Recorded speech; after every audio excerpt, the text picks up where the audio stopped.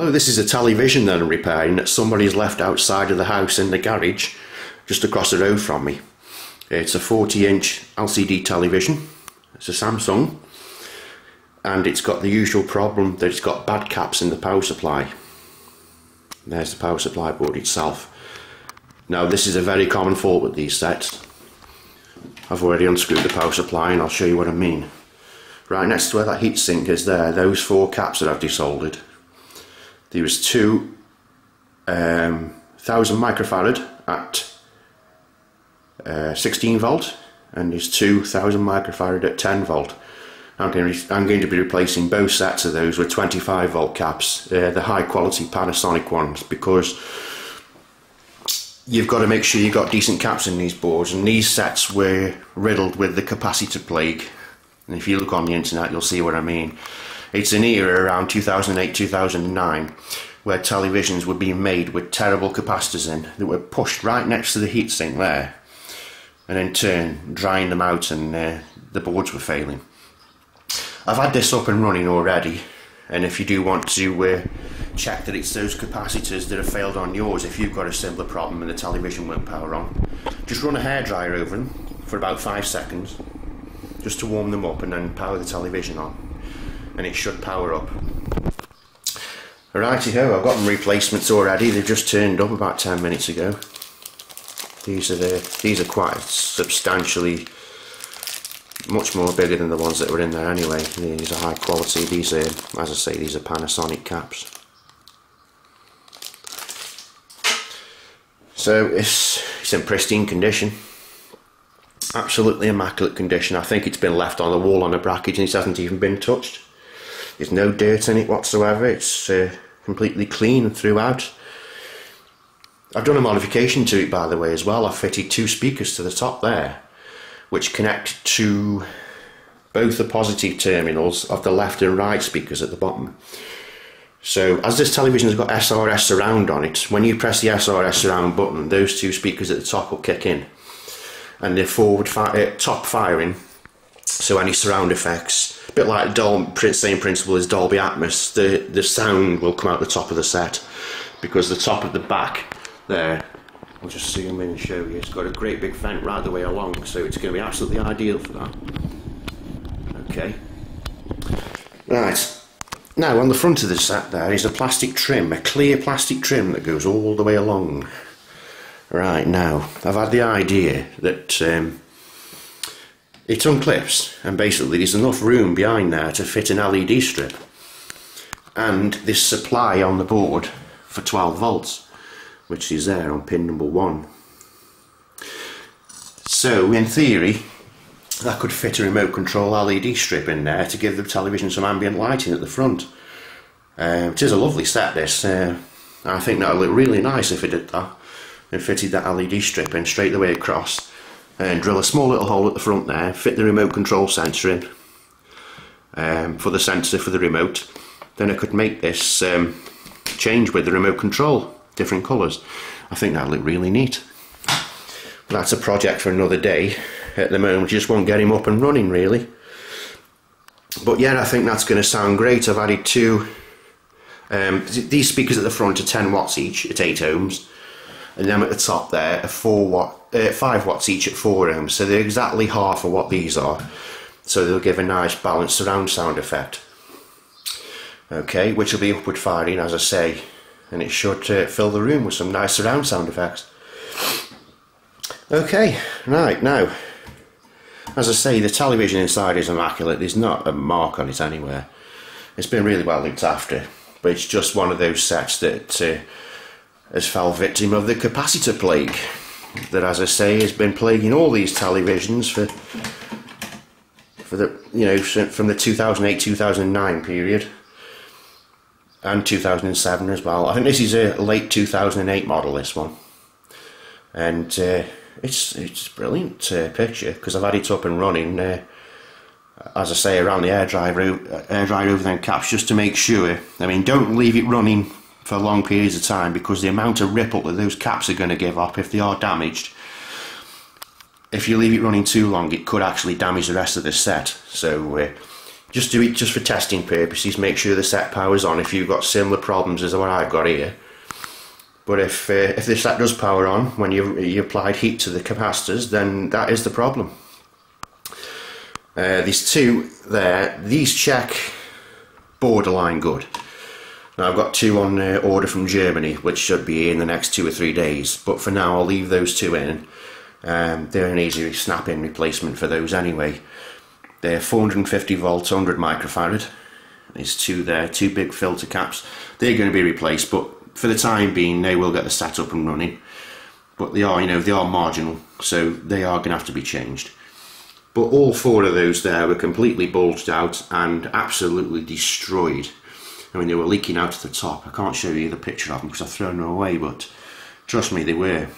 And like I say, part of the fault with these boards is there's so much heat that comes off this heatsink, even when it's only been on for say 5 or 10 minutes, that the heaters push straight onto these capacitors. So when I do solder them in, I'm going to lean them over to the right a bit, so it does help just keep the heat away from them. And on the back of the case, just over where this problem arises with these boards, I've drilled a set of holes there. Let's turn the camera around to show you. I've drilled that set of holes there to go straight over the top of the problem area, so there's a bit of ventilation getting to it to stop that happening again. It's a design fault. There should be vents there at the back, all said and done. I mean, some of these sets have got fans in, and if what I've done there doesn't 100% cure the problem, I will be fitting a little 40mm fan in there, because these do produce quite a lot of heat, these power supplies. So anyway, I'll get them soldered in and I'll get right to it now. I'll see them in. As you can see there, I've put some heat shrink tubing on the terminals and I'm putting them in at an angle, facing away from that heatsink a bit. That should help with stopping the heat building up around them.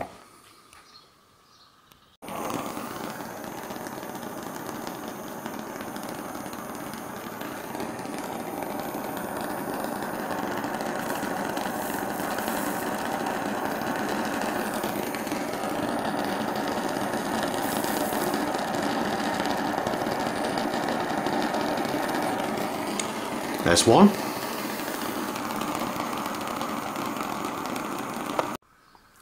Right, that's all the capacitors soldered in, and I think we're pretty much good to go now. I've checked every other part on this board, apart from them two, being borderline, and like I say, they will be changed within the next couple of days anyway. But you can see I've put them to the right slightly and I've angled them away from the heatsink. There's the solder joints underneath.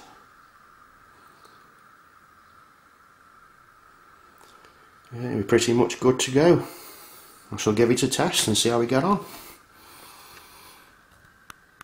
See if I can get some of this filmed.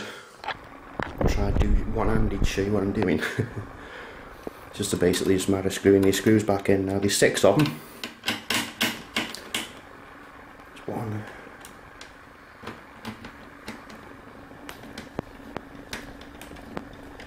Bit of a tight fit. 2, 3,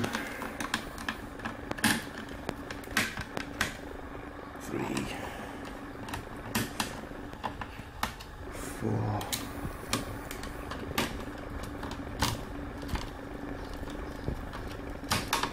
that one's a tight fit. 5 and 6. Okay. Make sure it is connected. The mains input power. Oh, just while I'm here, speaking of mains, it's always worth checking. There's 2 fuses in this. One straight on the mains there and one for inside the board. Where's the other one? There, just behind there. There's one there as well. And this one's 6.3 amp. So it's just worth checking to make sure that these are both okay. Just put them on your multimeter, just check them. Right, now let's connect the logic board.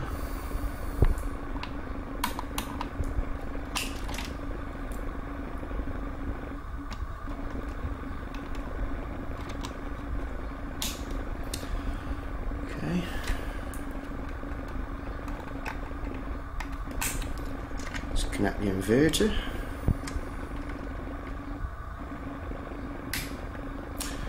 Right, I think that's pretty much it for the connections. Just double check before I power it up.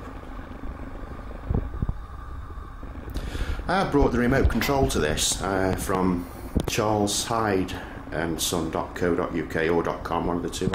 I'll put the link in the description. And they said that was the remote control for this set and about 4 other different Samsung ones as well. So I'll be putting that to the test in a minute as well. So I'll give it a power up test and see how we go on. Yeah, we're all done. We're up and running.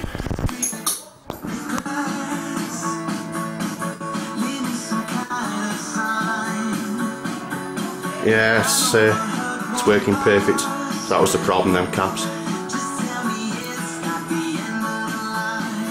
That was the problem. We're all good.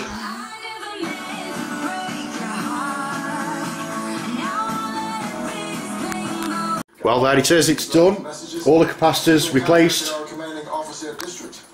Good as new, inside and out. Should be good for about 10 years now. Yeah, I'm sorry about this video being a bit all over the place. I've been a bit busy in my man cave doing bits and bobs, decorating and putting a bed together and what have you, so just sort of had to fit this in whenever I can. But anyway, I thought, well, while I'm here I may as well take them caps out, the ones that are in there, those two big filter caps in the middle there. These are the ones. Got a took out, and as you can see they're in pretty bad shape. I'm just going to zoom for you. They are quite badly burned and bulged. Let's get the other one. The other one's worse. You can see they're quite discoloured and burnt and significantly bulged. So these were borderline, so I thought, sod it, I might as well just change them. And I brought some replacements, and they've turned up from Germany. These are the replacements. Now the thing is with these is they don't fit in directly because these are snapping capacitors. These are the only ones I could get hold of in this value. So I've had to make my own mounting solution there out of some very thick gauge wire that's been tinned and some heat shrink tubing on the top. Done that with both of them so I can just fit them in place like that. Exactly the same value, 100 microfarad, 450 volts. So they should fit in there, no problem. As you can see there, they've gone in. I haven't soldered them in yet, I've just put them in place just to show you that, you know, they fit in perfect. With that minor modification there. And I've got enough space there at the back to, you know, enough lead space there to solder them directly on. Okay, so I'll get them soldered in now, and should be all good to go then. It should last a long time. Right, they're soldered in place now. They've gone in sound, no problems at all. And now we get on to the fun part, which is a television service menu when I've put it back together. So what I shall do with this video is I shall put a set of pictures with all the service menu settings in. If you're doing this to your television, you know, it might be a little bit different from panel to panel, but at least you've got a ballpark to start off with if your service menu's all messed up. So I'll put all the still images at the end of the video with all the service menu settings on. So that should help you out a bit, you know, because it can be a bit of a daunting nightmare messing about in there if you don't know what you're doing. It's easy to mess things up. And that board there, if you do mess all your service settings up and you can't get hold of new ones, you'll need to replace that board. The logic board itself. You should be able to find one on eBay. But the calibration is a pain in the backside on these televisions. You need a special test pattern to go in. If you're collaborating from the SCART, you need a special test pattern to go in so the television can read it. But there's something I'll mention about this as well. This is the inverter wires. Now, when you first take this television apart, these two inverter wires will be grouped straight together like that. Now, that's not a good idea. it's best just to separate them, because if them two are together and they're touching, you'll dim the picture. They're best, the further apart they are, the better. Okay, with them. Right, now let's get this board put back inside and we'll go from there. If we don't hear any bangs and explosions, then we're all good. Shouldn't think so, because they're exactly the same specifications apart from the size. These seem to be more heavy duty caps anyway. I'll put a bit of silicone sealant underneath the bottom of them, like there was from the manufacturer, just to steady them. But you know, they're pretty solid, they're not moving around or nothing. So, right, I'll get this board put back in, and then we'll go from there with the service menu. Right, I'll just give it the power up test now. Let's get the plug socket. Okay. Get the remote.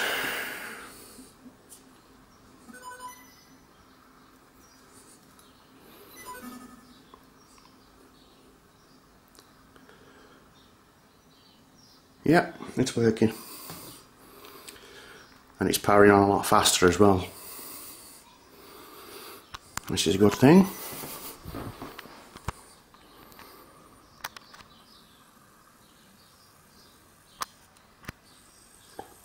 Good stable picture.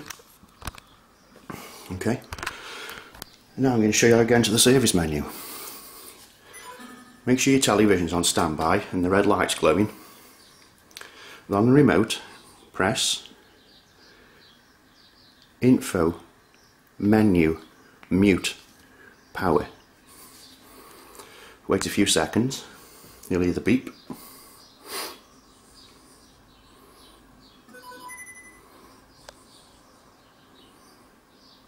And there's the service menu. Right, before I go any further, I'll just tell you, if you want to go into the advanced part, press down on your remote until you get to number 4, then type in 0000 and it'll take you to the advanced menu. Now, to be careful what you're messing about with on this, but if you do want to access it, it's there. That's all the option blocking. Anything you want on the television blocked, that's what you do on that part. Let's zoom out a bit so we can see. Press return to go back on anything you're doing. I'll just go out to the advanced menu for a second anyway. Oh, sorry, no, go back in and go to adjust. There are all the adjust settings. Just still pause the video if you want any of these settings for your television. Let's go back.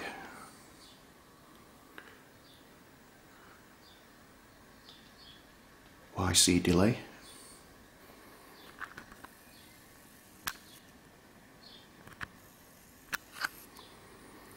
Return. Go on to sound. These are all the sound settings.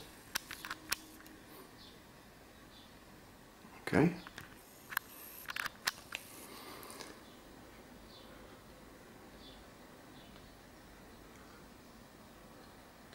Picture enhancement. There's the sharpness settings.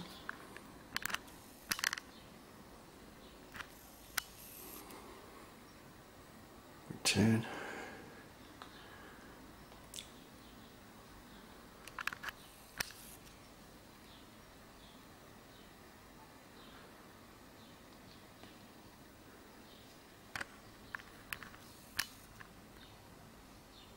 I think you can copy those onto the other inputs, because all the inputs have their own separate settings, I think, on these televisions. So you should be near enough perfect if you copy those settings into your SCART and your HDMI settings parameters. Let's go off there and go on to white balance adjust. Now, unless you've got, so it says failure, that's where I try to calibrate the television without a proper test pattern. Doesn't really make any difference, it's just to set the picture up. But if you've got all the numbers and all the parameters put in there, you should be okay anyway. So the DTV's got its own test pattern that it does itself when you click on calibrate. There's nothing really to worry about that. White balance, these are the white balance settings.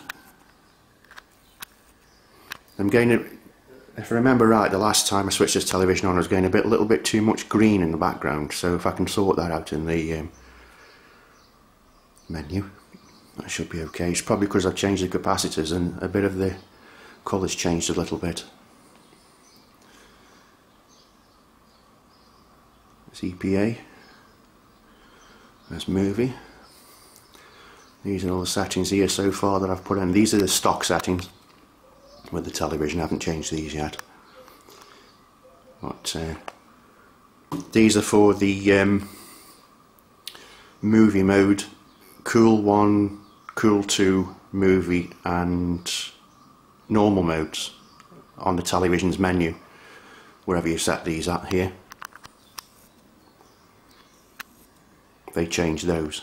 If you put everything at the same level, say 128 for every one of these, there won't be any difference in the cool 1 and cool 2 modes on the television. They'll all be the same. So this determines what they do. Okay?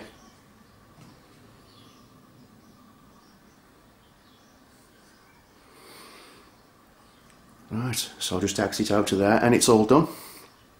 And if you do want to calibrate all the rest of it, you press the source button on your remote and it'll change from DTV at the top there